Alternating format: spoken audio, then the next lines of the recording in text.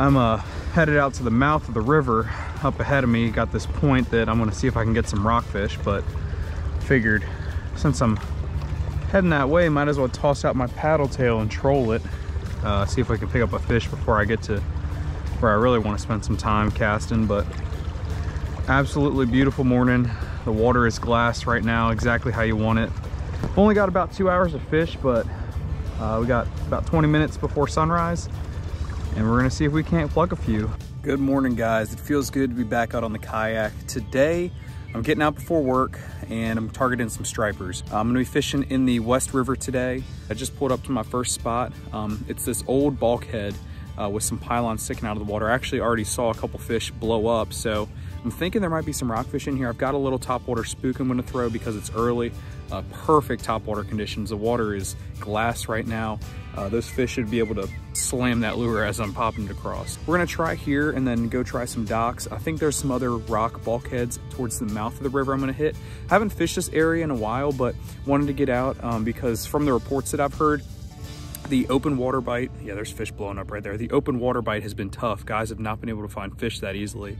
People were saying a lot of the rockfish are close into structure in the rivers, so that's what I'm gonna be trying today. I think it's time to cast this lure in there. As much as I hate using treble hooks, that's what we're gonna use. And you guys can see this bulkhead right here. It's like these old pylons, perfect structure for rockfish. There's probably perch hanging on it too, but I'm gonna see if I can't get one to blow up on this. Oh.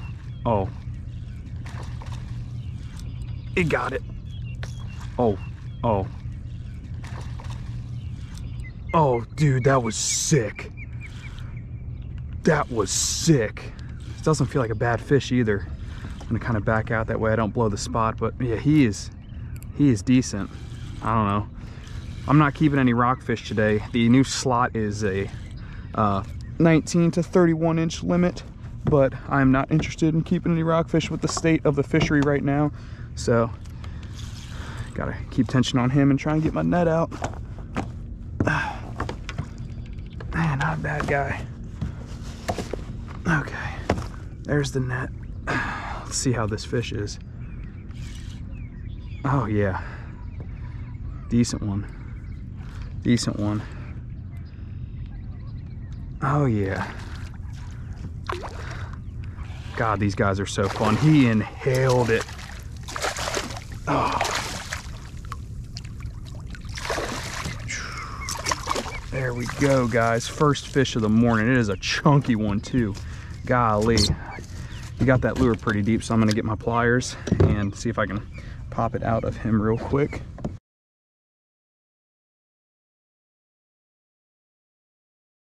I'm not sure if the GoPro was recording or not, guys, but just took my second cast, got my second fish. A little smaller. You guys can see the sun's coming up right there. Absolutely gorgeous. This is exactly what we love as fishermen. Views like this, catching cool fish, absolutely having a blast out here. So we're gonna go ahead and get this guy a release and see if we can catch some more fish in there.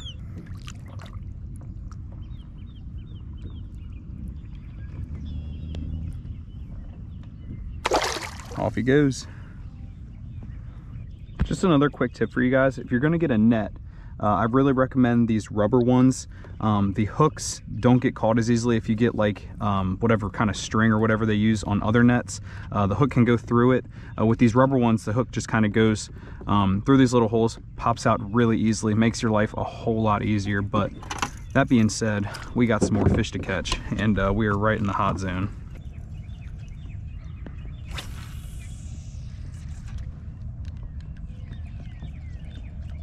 So with this bait, I'm just kind of walking the dog. That's the way that a lot of people would describe how to fish this lure. You're just kind of popping it back and forth, letting the lure do a lot of the work. But these rockfish, man, they can't resist it.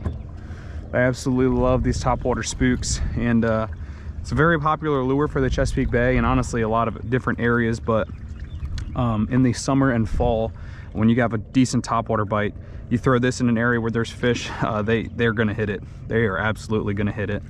All right, guys, well, after taking a few more casts, haven't gotten any blow-ups. Caught those 2 fish, and a lot of times in a spot like this, you're only gonna have a couple fish hanging around. So once you catch, you know, that one or a handful, it's best to probably move on. Now I did see a couple fish bust way in there by those docks, so I might go in and take a couple casts close in, but what I really wanna do is get around this point. It's where the mouth of the river is, and that current really rips around there. So those fish like to sit along those docks, and there's some rock walls in there. I think I can get some fish, but 2 topwater fish right here. It's still early enough that I can keep throwing topwater, so I want to see if I can catch some more fish like that.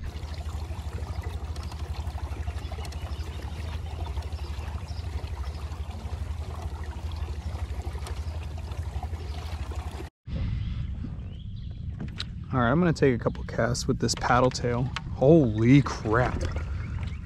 Oh my gosh, I was literally just about to say this might be a little big for the fish that are in here, but that was a nice fish.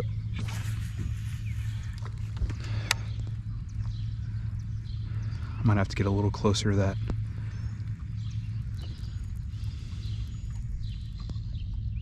Oh, God, my paddle tail's not swimming right. Let's see what we got. Let's see what we can work with.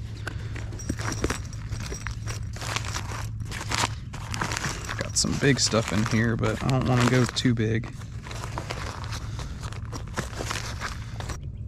All right, this is the same paddle tail that I have on. These ones are just new, so I like white. I think white will be good.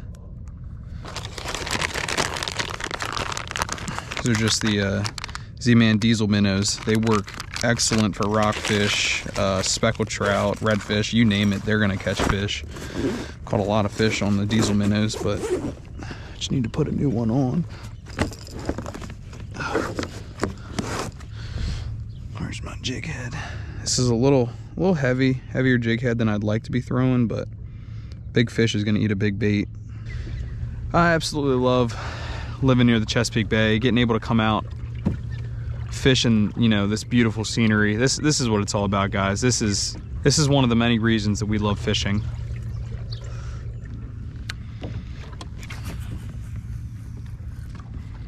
It's a good cast right there. Should be fish hanging on the back side, waiting to ambush.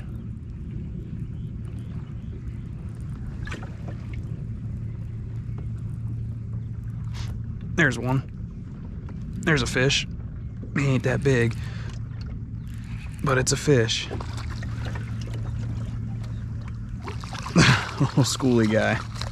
He's not the 30-incher I'm after, but we will take him, guys. Probably just lift him in. He bit off more than he could chew. Oh, that's fun. Ooh. Okay.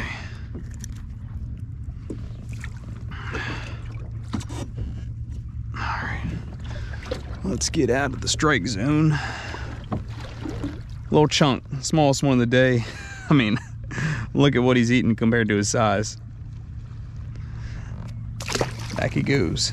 This right here is a perfect example of what to look for when you're targeting the shallows. So we're at the mouth of the river here, and we've got the current ripping around this point. Now we've got this dock structure that the fish are gonna be on the backside of because the current is coming out this way. They're gonna be waiting to ambush prey. You know, any bait fish, crabs, minnows, grass shrimp, anything that's coming out this way, they're waiting to ambush it right on the backside of that current. And that structure, they're gonna be hanging close to that. That way they can ambush. So this is exactly what you wanna look for. We've got a strong outgoing tide. The fish should be biting pretty good.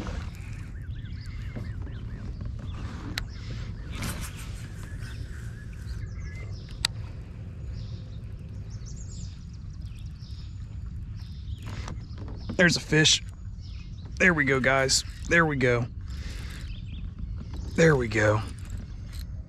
Okay. Okay. There we go. God, it's been so long since I've had a hit. Might be a decent fish.